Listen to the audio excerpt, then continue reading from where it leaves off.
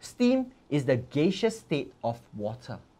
In a nutshell, the energy is taken in to change the state of water. Hence, there is no increase in temperature despite energy being taken in. Because energy is taken in to change the state. That's right.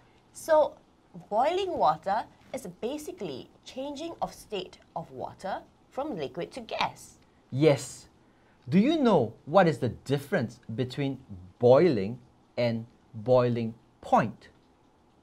Isn't boiling point the point where the water boils? So, you mean it is a point?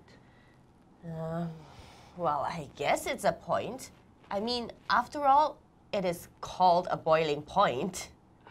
Boiling point, by definition, is the temperature at which a given material changes its state from liquid to gas completely.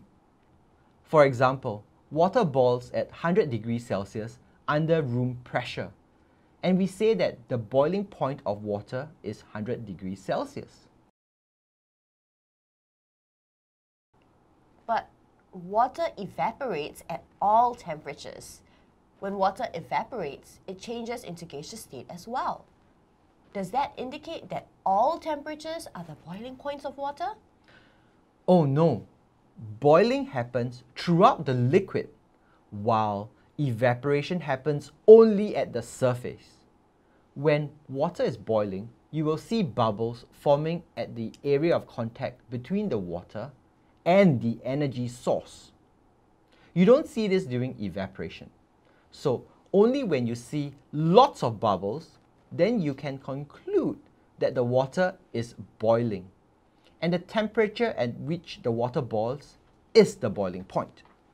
Okay, so the difference between boiling and evaporation is that the former has bubbles while the latter has no bubbles. That's right. There are other differences between the two processes. Take a look at this table.